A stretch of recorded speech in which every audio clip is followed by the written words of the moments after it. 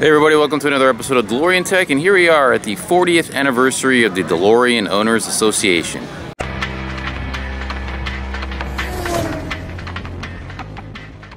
So we've got quite a few DeLoreans here, and we're gonna go through them all. I don't know everybody who showed up, and I'm not quite sure how many we have here, but here's a pretty cool 81. Here's Danny Botkin's personal DeLorean.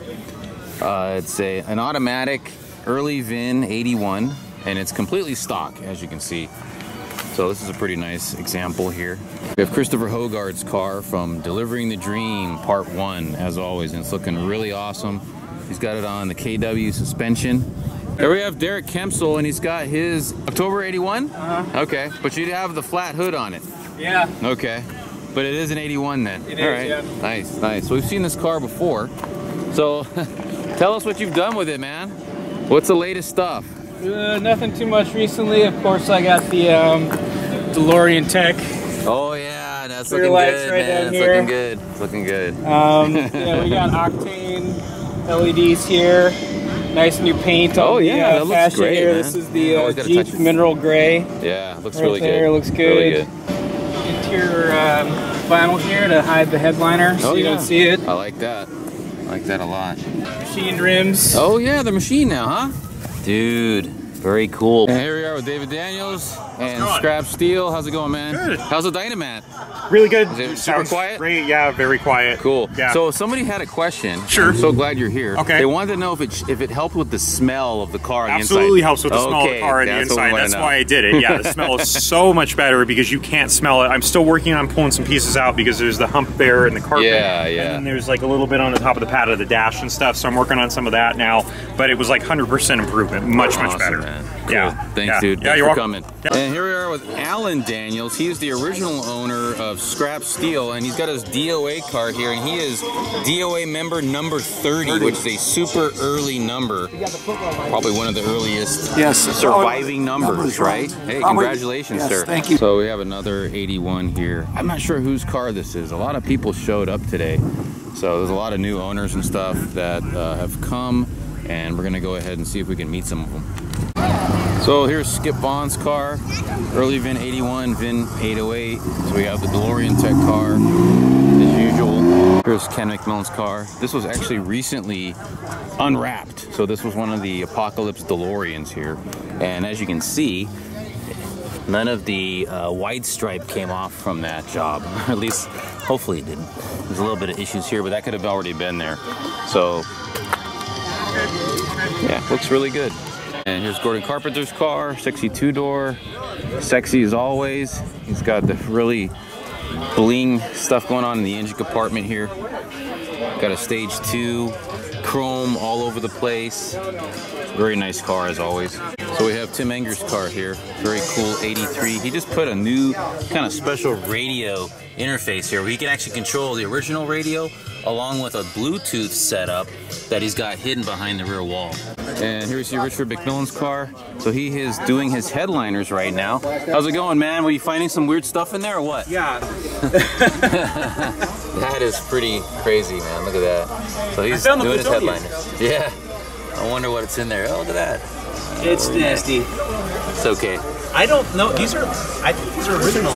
So Dustin Hennick, there's Dustin. What's up, Dustin? How's it going, man? How's it going? Hey, so where's the Marty thing, man? We gotta get that going. All right, a little bit later. All right, cool. So Dustin's 81, very early VIN 81. We've seen this car many times at these events here. Oh yeah, I like that. That's a very cool. Where'd you get that shirt? I found it on Etsy. Okay, cool. I thought I'd be cheeky. I like I it. appreciate the history. I like it a lot. No, it's very cool. Free DeLorean for sure. We got Paul Nigh's car here as well. So Paul Nigh, as you know, he's got a Back to the Future DeLorean Time Machine. He's got everybody's signature in here, and I think he's gonna get Kevin Pike to sign it today. I don't think he's got that done yet. So he's got everybody's autograph, which is really cool. He's got everything you can imagine in here going on. So lots of stuff. It's a Back to the Future Part 2 car. So he's got Mr. Fusion, and he's got the kind of light colored flux capacitor in there, as you can see. And this is Ryan Shanahan's car, aka Engineer Skinny. So he just put the KWs on it. It looks really awesome. He's got the, let's take a look. So he has the Wolfgang Hank Black Edition. KW is on here. So it's a pretty nice looking car here. Yeah, so he's got that DMC in the dash going on. That's pretty cool. And he's got this Pioneer head unit. I don't know if that's new or not. That looks pretty cool though. So he's got a lot of cool little upgrades going on here. Very nice. So here we see Danny Botkin, and we're gonna open up the engine here. And go ahead and turn the key on to where the lights are on the dash, but don't start it. But don't start it. Don't start it. Don't start it. So we are doing a tech day here. Please don't start it. Okay. It looks like it's in gear to me. Oh, it's in gear. Should I turn it further?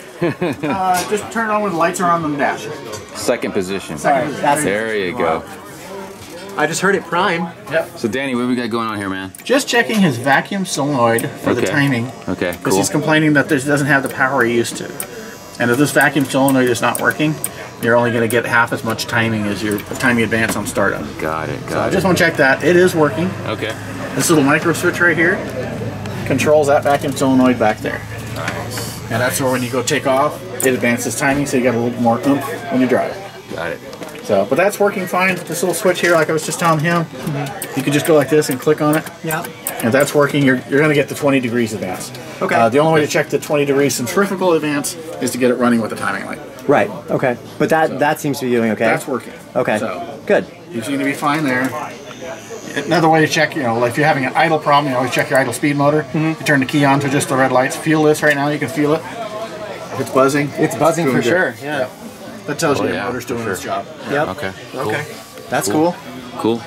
Well, can you believe this? Can you believe this? 40 years. 40 years that the DeLorean Owners Association is here. Yes, and you know why? Because of you, our DeLorean owners, supporting it, historical, and just, we keep doing what we're doing. So great to be a part of it.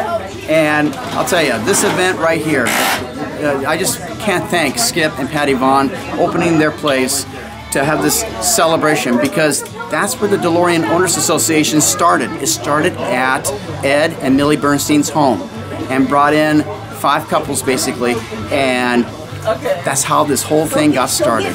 And 40 years later, here we are. Todd, thank you very much for all that you do for the DeLorean community. No problem. Thanks a lot, and Roland. everyone who services these cars, support these cars, and keeping these cars on the road.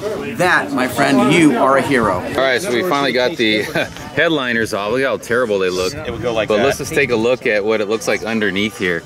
So you can kind of see the edges already right there. Let's take a look at this. Oh, man. All right, so there it is. Yeah, so we're gonna get some new headliner material for this. You can see the wiring for the doors come up there, the door lights rather, and the dome lights through there. I paid. All right, so here's Dustin. He's working on his binnacle. What are you doing, man? I just replaced the circuit board, this piece. Okay. I had an at-home solution Okay, cool. for a clipped connector, Okay. but So now I'm got a not new one in there.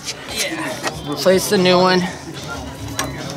It's just a matter of putting it back in the car. So if I need something to do with my binnacle, I can call you up, right? Because I've never taken mine out. Let's take a look at this here. Oh yeah. So we actually put the speed box in Dustin's car. I know it was a couple years ago, right? At least, maybe 3. I can't even remember now. And it's still there? Yeah, it's working. Okay, good. Yeah, there it is down there, the speed hut. So you can kind of see that right there. And so, without any further ado, I certainly like to welcome a very prestigious individual. He was a huge part of Bob Gale's movie. He is the construction coordinator for the Back to the Future Time Machine. Let's give a big warm welcome to Mr. Kevin Pike. Thank you very much for having me, everybody.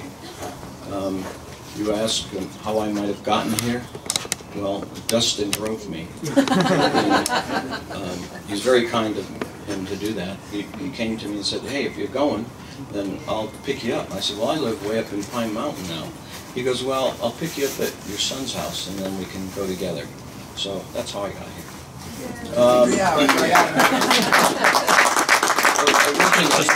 There's some history, and it's relevant. I was born back east. I was born in Hartford, Connecticut in '51, and I went to school there. And then we moved up to the country in the suburbs. I was raised in Granby, Connecticut, and my goal was to be in drama somewhere, somehow. I was president of the drama club, camera club, things like that. I always had an artistic side. I acted in the plays, and enjoyed that very much. And life got rerouted for a couple of years, and I ended up on Martha's Vineyard. And I was there when they first started to make a little movie called Jaws. Maybe you've heard of it. It's about a little shark that jumps out of the ocean and sinks a boat and eats a guy. And I ended up being a local hire on that for about 6 months, starting right from the very beginning of that, after they brought the sharks out. And I learned a lot. They asked me to come out, and I did in November of 1974. I lived in Sherman Oaks, mostly the Valley, most of the time. And I ended up working at the studios. I started at Paramount, got my 30 days in the union, making sharks for a show called Islands in the Stream. And I ended up doing a lot of the TV work, was at Universal at the time, Bionic, and 6 Mil, and Nancy Drool, and Hardy Boys, and things like that. And learned a lot, and they liked having me, and I kept getting good opportunities. And then I ended up doing a movie of the week, which is a spin-off of a BJ and the Bear show. That was my first movie of the week that I did by myself. And then I got jobs on features, and little features, and then bigger ones and bigger ones, and then I got asked to do a show called Back to the Future. And I went over and met with Bob and Bob, and Steven was there. Larry Paul, the art director, production designer, was there at the time. And I had read the script. I was really good about weaseling a script out of the production coordinator, saying that, well, I have a meeting tomorrow with the director, and he wants me to give him a breakdown. Can I come in and get a script? And they would give me the script, and I had a leg up on the competition because I knew the story, and I could ask questions about things that were germane to the story. And I realized right away that the car was the biggest star of the movie. And I had a relationship with Steven on several pictures, and I knew that he was very sensitive to the privacy and confidentiality of the show. And so I said, well, I'd like to build a car. And they said, well, we're not sure how we're going to go in that direction yet. And I said, well, if I can't build a car, I don't want to do the movie. And it was like, what? Well, I had previously done a movie called Last Starfighter. It was a big show for me at the time, and I learned a lot. I fell down a lot, but I got up. And they had a car in that movie that was built by Gene Winfield out in Mojave. And he gave Lorimer everything that they paid for. Let's put it that way. But when it was on the set, they always wanted more out of the car. And I couldn't do anything. I didn't build it. I didn't know anything about it. And I felt like I was babysitting something that I was in the blind about. I didn't want that to happen on Back to the Future, because I realized how big of an element in the story the car was. And if I was going to be on the set and the car was there and I couldn't do anything, I would feel awful. So I kind of put my feet down and I said, I'd like to build a car. And I think they ran it up to Steven, and Steven came back, well, okay, but you can't do it on the lot where everybody can take pictures of it. Because he didn't like it when people took pictures of the shark or E.T. or things like that. So we found a shop very close to Universal. It was the closest industrial zone in the valley, and it was very convenient for them to come over and take a look at our work from time to time. So I was the special effects supervisor on Back to the Future, and our crew at Film Tricks in North Hollywood built the DeLorean Time Machines for Back to the Future. We had about 20 guys that worked on it for almost 10 weeks straight. We built 3 cars. We had an art director coordinator that would go back and forth between what sketches we had from Ron Cobb, who I worked with on Last Starfighter, and Andy Probert, who I'd worked with on Star Trek. So we got sketches. We never had blueprints. People still ask me, can we get the blueprints for how you did it? Well, it was a creative collaboration of a lot of minds with some leadership from Michael Chaffee that was very good aesthetically, that this part would look good here. Okay, well, it can't go there because this is here and it would screw up the electronics or X, Y, Z. But basically we had a bunch of hands-on people that were very creative in every way, because we all knew how to build props and make stuff like this. And every day I engaged with the crew on what was getting done, how it was going, and how it was looking, and how we could do it, because I was the responsibility to see that the end result worked through. Then when we got to shooting, there was a time, let me stop. There was a time when we got the news that Stephen wanted to see the car. Okay, fine. So we loaded it up, we brought it up to Courthouse Square. It was nighttime then, and he came up from his Amblin office on the golf cart. Bob and Bob were there, and he wanted to see every single light, button, push, lever, anything that on it could move. And he had the script, and he knew all the story points in his head because he's such a great filmmaker. And he said, I want to see what happens here. Okay, dot, dot, dot, dot, dot. And then this could happen here, dot, dot, dot, dot, dot. Okay, where's the lever that makes the car go dead? Okay, here, clunk, you know, things like that. He went through every single piece, and as soon as we were done, he goes, let's shoot. And so right away we got put into the calendar, and we started shooting right around Christmas time between 84 and 85. And we had done the A car, which had everything. We had a B car, which didn't have an interior at the time. We'll never see inside. It's just for shots and driving shots and stunt work. So the first day they had that on the set, they said, we're going to need an interior inside the B car. I got a great idea, bring them both back to the shop and we'll duplicate them side by side. Well, we don't have that time for that. Okay, well, how can we figure that out? Well, we'll give you pictures. So in those days, they had a still photographer on the set that was always equipped with a continuity camera for his wardrobe or whatever. And so we got Polaroids of the inside of the A car to match to the B car. Okay, where does this go? How does this work? And then they wanted it to operate. So Bill Killinger, our electronics genius, and he outboarded a controller with thumb wheel drives at the time that he could just do the camera perfectly. He was responsible for making the stopwatch tick over that 1 second. And the producers were the unit manager was so difficult to deal with all the time. He said, well, you only need 1 digit to tick over. So Bill just made that 1 digit go from, I think, 0 to 1 or something. And so there was challenges like that with it. A lot of you people that put lights on your car, you have these neon LED tubes or something like that. We had white phosphorus gas, 5/8 diameter glass. So you can maintain all that glass through motion picture shooting. It's pretty tricky. We had chicken wire frames with all the labels of all the pieces of all the glass triplicated. So if ever somebody leaned against it and broke it or anything like that, boom, hurry up, turn it off, turn it back on, wham, here's your lights, start shooting again.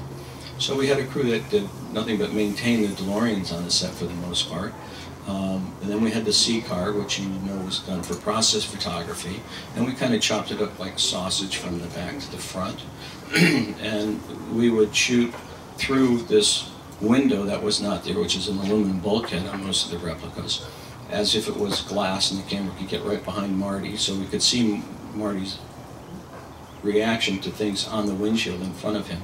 We had a rear screen process, which is where they project a movie on a screen from the rear while the cameraman takes a picture of it. So when that screen is lit up, the camera shutter is closed. And when the camera shutter is open, the movie has got a blank slate. So if you're looking through it as the cameraman, if you see an image on the rear screen, you're out of sync. So all that has to get coordinated in distance and focal lengths and things like that. We had Marty and Michael J. Fox in the car, and we shot a great deal of stuff on the stage, rocking and rolling, shaking, and then atmospherics and dust and everything go by. You might remember when he goes into the field at the farmer's yard and he runs into the scarecrow. Well, that was done on the stage. He wasn't driving anywhere. We had a ram and a track that brought the scarecrow to the windshield and then blew up off an air ram and landed on the windshield with a fly pole with monofilament that could jerk it off, along with wind and dust and grain and straw and stuff like that. So we did a lot of work like that.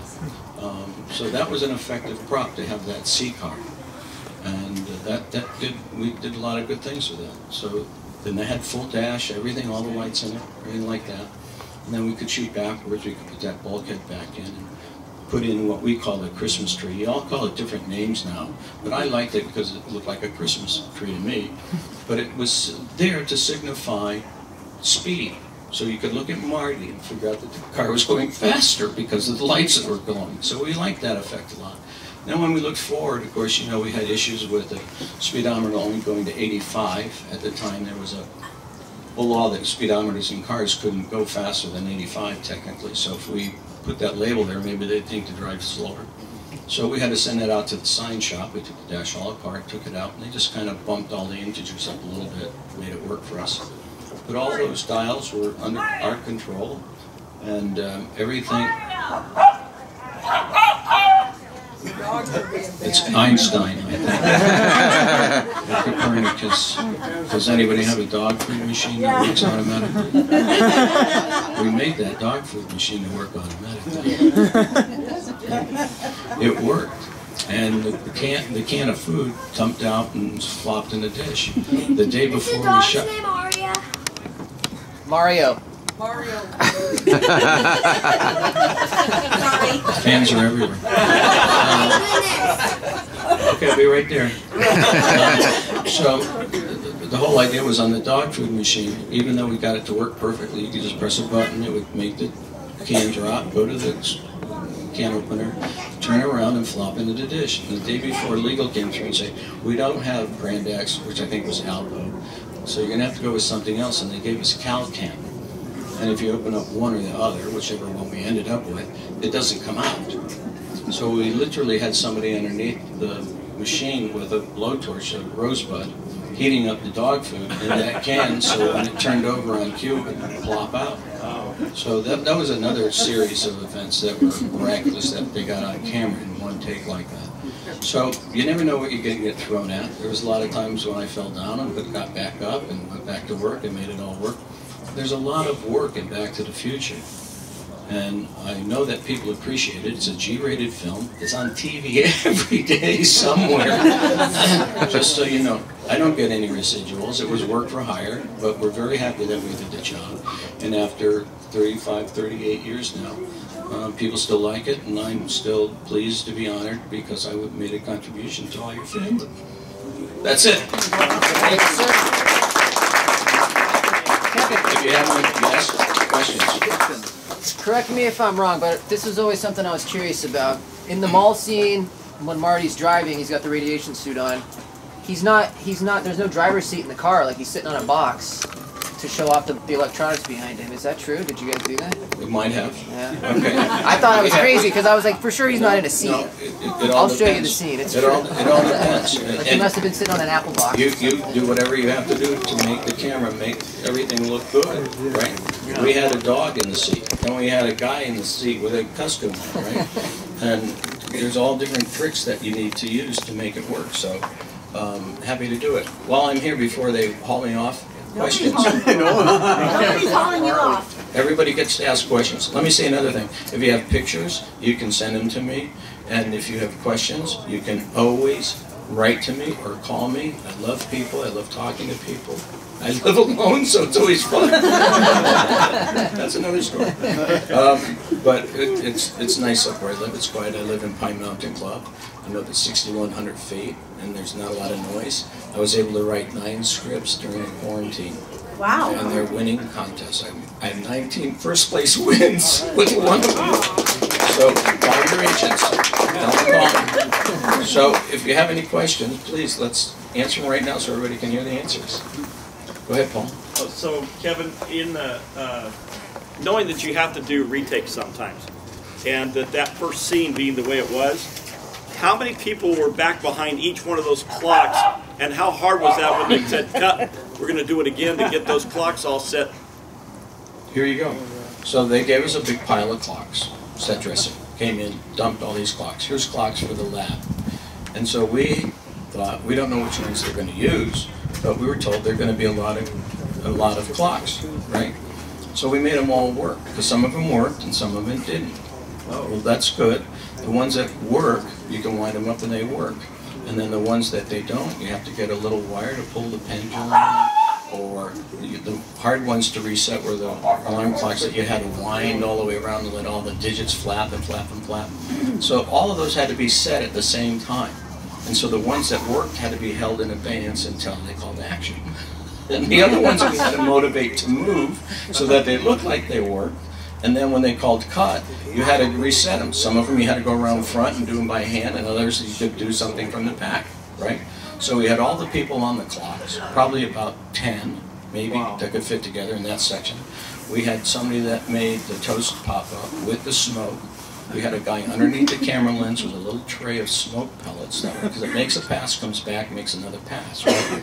So we had to make that teasing at the right time. We had the coffee to drip, so we had to mop that up and reset that every time, right? The TV had to go on. It had to be crystal synced at the time to be the 24 frames for the camera, right? And then we had the dog food machine, and then we had one cut, which was the close-up of the plop hitting the dish, right? Then you had to move over to see Michael open the door, throw the key under the mat to figure out how he could get in, and then kick the skateboard all the way across to hit the plutonium. That's in sync with the news article about the plutonium's missing. That's one take. Wow. Everybody perfect. Everybody perfect. Okay, with a fluid head. Stephen was on the set that day. We did it in 3 takes. Wow. A lot of people working together, making movies. So that was a big deal. And look, you watch it, it tells you the whole story. You're involved. And then you walk over here and you see a speaker. Not just a little speaker, but we want a big speaker. So we made that out of a mold, right, with chicken wire and plaster and a screen of the profile, a screed, and then we wound it around a pipe armature. We made the plaster and we brought in a truck with urethane foam, 2-part urethane foam, which we had to dye with the proper chemical that we researched at a chemical lab, so that when it broke, it didn't look white inside or gray, or excuse me, orange foam or something like that. It looked gray. And then we painted it, and then we flocked it, right, so it had texture to it. And then we routed it out and we put in Primacord to break that speaker open. We put a metal cone behind there as a plunger to help it. And then above, we had all the lights and dials mounted. And then we had 2 air movers up there that you're not familiar with, but they're focused air fans without blades. And when you hit the solenoid, it gives you the burst. So we had debris and stuff up on top. And then on the tables, on the side tables, we had table wipes. And that's like a cable that you pull back and you pull it, it's under stress for bungee cords, right? And you put it in a solenoid with a pyrotechnic trip on it, on both tables. Plus we had auxiliary fans and auxiliary smoke standing by. And then on action, everything went off at once, and those table wipes took all those papers off and blew them up into the air. The guy's on a deal with a guitar. I got Bob to put glasses on him because the explosion's this far in front of him, right? I'm recording the phone. And he goes back, flies through the air with the guitar and the cord to the amp, right? Make sure it didn't pop out. And then he lands on the pile of books. The bookcase has to come over, cut, get him out, put Marty in, put the books back on Marty, roll again, and he goes far out, right? With his glasses, right? The glasses ended up being the trademark in the shot, How Far Are You Going, Mister? Oh, about 30 years, right? We shot that commercial after with a great advertising agency, production company called R. Greenberg and Associates from New York that came out just to do that commercial. And we shot all that. If you watch that where he's walking down with his sneakers and everything glistens on the it's all wet down, the thump, everything. And then when the car takes off at the end, well, we did that on the stage with a camera coming back off of that to make it look like it was going forward, right? And then we had so much trouble with the fire because it was so windy. If you watch that commercial, the fire's leaning sideways, 95 degrees, and then 45 degrees. And then the same thing with the exhaust, out of the exhaust vents. It was so dry out there, we couldn't get CO2 to make any effect. It was like the extinguishers are empty. So we had to go all the way in from, we were way up by the border or somewhere, San Bernardino. We had to go all the way back to like Palmdale or Lancaster and get liquid nitrogen in the middle of the shoot out to the desert to make that shot. So that producer liked me so much for that win that I worked probably 20 commercials with that company. That when I was in New York working for him, when we got the word that we could go see the premiere of Back to the Future in the Universal Screening Room, some office in Manhattan. That's where we saw it for the first time, with a crew that was working on a commercial. They all had worked with me on Back to the Future, so it was quite a different experience for me. But you don't know what you need to do, and sometimes it works, and sometimes it doesn't. You have to think quick on your feet, which, God bless, that's my long suit, because the production is time and money. You have to keep them going, keep them happy. And you can't win everyone, because sometimes you go into the valley, you don't even know who the enemy is. You don't know if it's going to be the wind today, or somebody's grumpy, or you're not going to have enough people, or enough money, or something like that. Or a sailboat coming in the back. A sailboat coming into view, and you have to wait. So it's a great business, but you got to have the integrity and the mindset for it.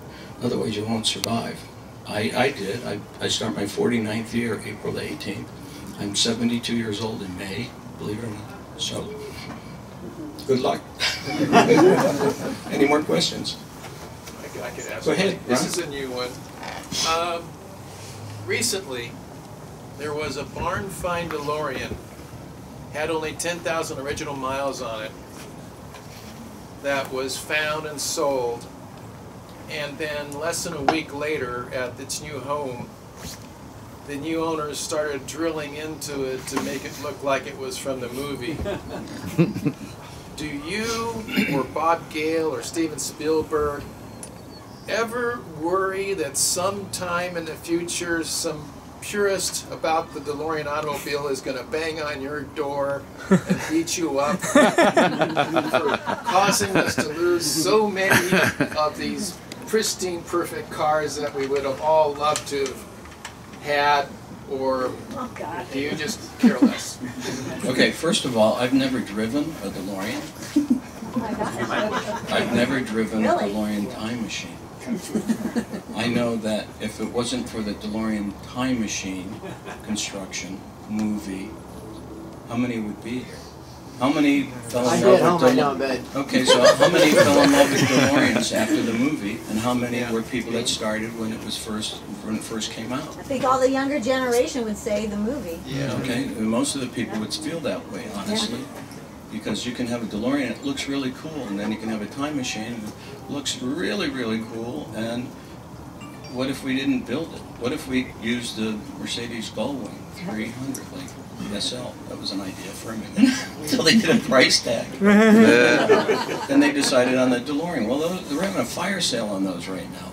And they all agreed, okay, DeLorean it is. Teamsters, go get us 3 DeLoreans. And they came into my shop like the DeLorean does sometimes when it comes back. And it was amazing. One was 18,000, one was 15,000, and the C car was 12,000. And so we went to work cutting them up. Do I feel bad that people drill in the car? Well, no, because I know you can heliarc that all back together and sand it and get it back to beauty and turn your car back into a street regular DeLorean, if you'd like. I think you get more cluck for your buck with a replica, but I'm fond of them, you know?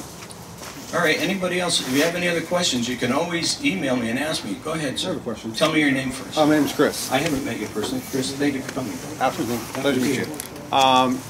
You said the Teamsters picked up the 3 DeLoreans. Now, because the DeLoreans are kind of different, you know, like early 81s are different than later 81s, but you guys picked all 3 identical cars, like the grooved hood, the to the best of our straps. ability. The C car was automatic. Okay. So we had to be careful about that. Got it. Right. So were the guys aware, like, okay, cool, like, we need to make sure they all have grooved hoods, or no? These, and I don't think that the Teamsters had, not that they were dumb in any way. Sure. I mean, they're wizards at finding things. Yeah. But there is those nuances that are different. And, okay, well, we don't have these 2 exactly alike, or whatever, so we made the C car the oddball that we could cut up, and then the A and the B car were really pretty much identical in every way. So did you guys just put like the manual boot on the automatic shifter so it looked... We just avoided shooting it. You don't have to shoot your mistakes sometimes. Okay, I love you all very much. Okay, keep in touch. Let's give Kevin a big, big hand, because just like what he said, okay, without what he has done with film tricks, without what he has done as a special effects creator, the car, the DeLorean, would be pretty much next to a brick lane. It'd be an orphaned car. And we just congratulate you, Kevin, for what you have done, not just to the movie per se, but to the entire DeLorean community throughout the entire world. I'm very honored. Thank you. You're very welcome. And part of that honor, you are now a lifetime commemorative member of the DeLorean Owners Association. Here. I'll get to drive one someday. Yeah, you want to drive mine, Kevin? The ever famous DeLorean Owners Association keychain.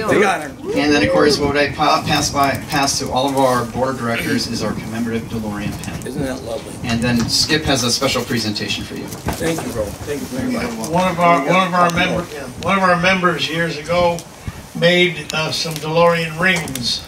Oh, wow. And you see there it is. That's a gold one. Yep. We have silver also, and that's what it looks like. And a guy named Mel Roland. Perfect. Guy named Mel Roland's made them, and he lives in Chicago. You know my size. Hey, what can I say? Hey, I can't get it on my other finger. Well, I type all day, so that's why they're skinny. So enjoy. I can tell already how much I'm going to enjoy. Thank you very much, Skip, and thanks for having me to the celebration. Oh my gosh, Thank you very much. Thanks again. All right, God bless. Thank you, Kevin. Give a big hand, Kevin Pike. Hold on, one more thing. One more thing, yes.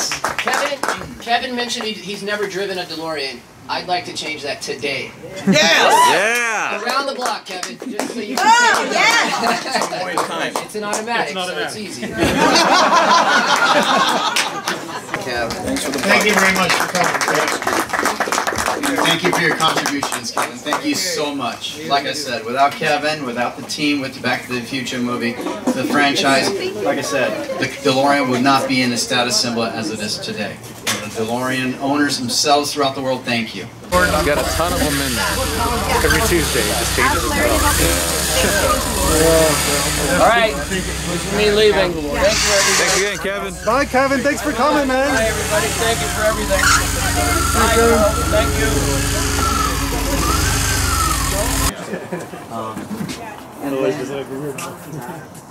So here we are at Gordon Carpenter's car. You gotta love this LED lighting. It's pretty badass. All right, so I'm gonna show you guys how Gordon Carpenter's lighting system works. So we've got this remote here, and depending on what you press, oh, look at that. So you got, oh, there you go. Purple, green, yellow, aqua. Looks like orange. Purple, green-ish. Another kind of color. You got like every color on this thing, man. This is awesome. Lots of colors. This is fun. So what does this do? Oh, look at that. Strobe light. Yeah, what does this do? Oh, there you go. Kind of like pulses. And it's off. You can put it on rotating. Oh, nice. Oh, look at that. They got a lot of cool stuff going on here, Gordon. Look at that. That's neat. Look at that. It's like infinite like possibilities. So if you're interested, this is called LED glow, LED glow. And you can search them up on the internet and see what they can do for you.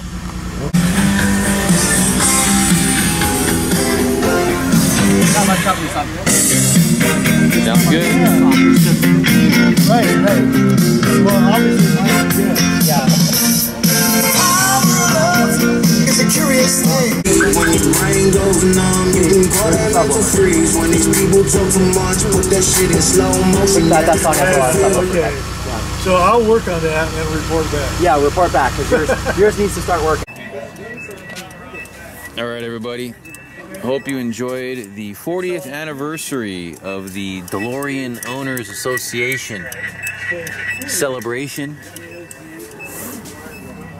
We are just about to call it a night here, and this is Paul Nigh's time machine all lit up here at night. Looks really awesome.